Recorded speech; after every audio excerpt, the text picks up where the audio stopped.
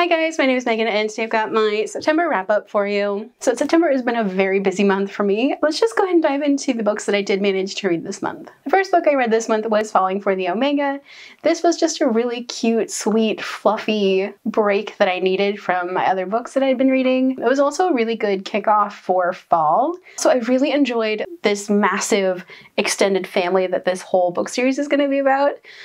And I really liked this one because it was just really cute and just like the fluffy Omega first book that I really needed. This one's definitely not for those under 18, but it was really cute and fluffy and just what I needed. This got a 3.5 out of 5 stars and I'm really excited to continue this series. Next up, I finished Shots on Goal.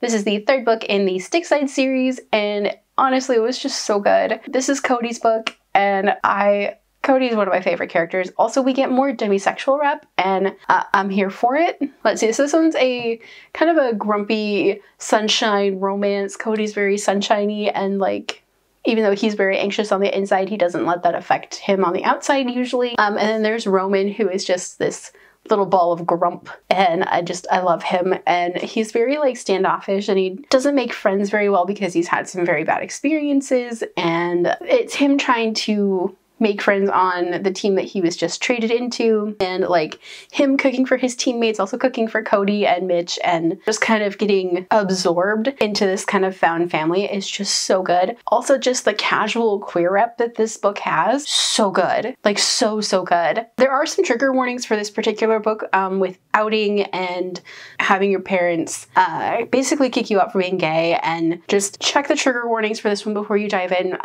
Otherwise, this book was a 5-star read for me. It was just fantastic and I would highly recommend this series. Okay, so next up I finished a couple of short stories set in the Camber Creek universe by Sam Nascosta.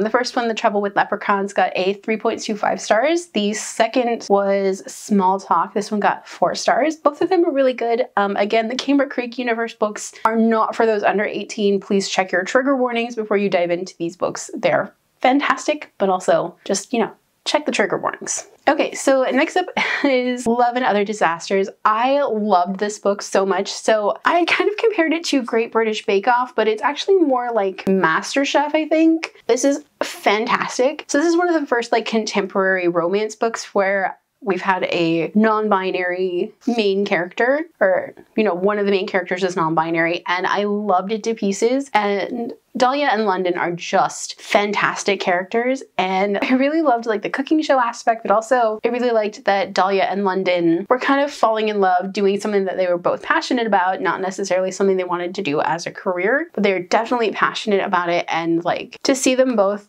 do these cooking competitions and be snarky with each other about the other contestants was really funny. And also, I think the only thing I didn't like about this book was there was kind of a really big miscommunication of what they were going to do after the show, and that kind of pulled me out of the story a little bit. But otherwise, I really enjoyed this one.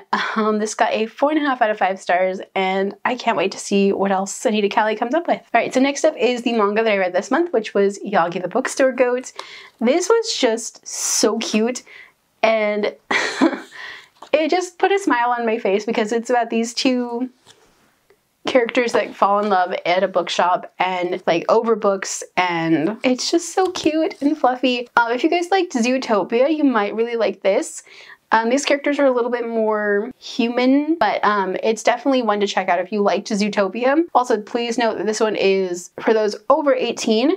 But this was a really fun graphic novel, and I really hope it gets turned into a series because it was just so cute, or at least we get another book with them, or, in this universe, because it's really cool and unique. And this one got a 4.5 out of 5 stars. Would highly recommend for those over 18. Okay, and then we are on to the books that I'm currently reading as of filming this video. So I'm reading Fence Disarmed. This is the second of the Fence novels. It's actually really good. I wish it was a little bit more focused on Nick and Seiji, but I do really like Aiden and Harvard's point of views. However, their point of views are very focused on each other and the angst of their little will they won't they become a couple kind of thing. Overall, I'm really enjoying this.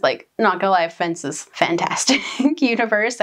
Dumb sports boys, you gotta love them. The other book that I'm currently reading as of filming this video is Sweet Berries by Sam Nascosta. This is the second in the Camber Creek series. And this one I'm really, really enjoying. This one is a romance between Grace, who is a human, and Merrick, who is a Mothman, and I love them together. They're so sweet. And Merrick is just like a total science nerd. He's adorable, and Grace is just very sweet and nice and works at a farm stand, and you know, whatever. It's really cute. It's actually really good so far. This one, again, Caper Creek is not for those under 18, so please don't tell anybody you read it if you got the recommendation from me if you're under 18. So I did have 2 other books that I had planned for this month. I don't think I'm going to be able to get to Solemn for the Wild Built yet.